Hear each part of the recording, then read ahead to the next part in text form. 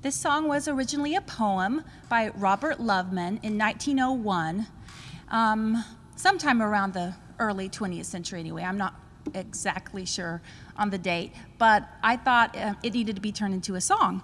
He wrote 2 verses, so I added a 3rd verse and I set it to music, and I did that just recently, a couple months back. It was for a Mother's Day present for my grandma, because she used to recite the poem when she was a little girl in school. So I thought she would like to have the poem turned into a song. And it's called April Rain. And it's one of the rainiest Aprils we've had in a long time. So I thought it was fitting to do this song for today.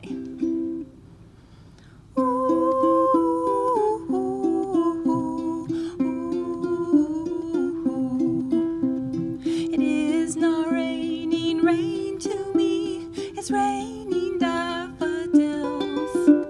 In every dimpled drop I see wildflowers on the hills.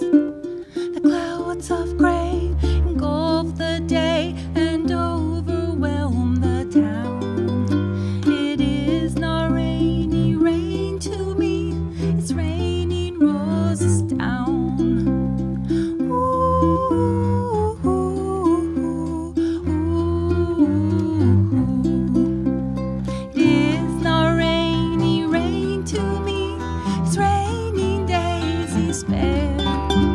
The clouds are heavy.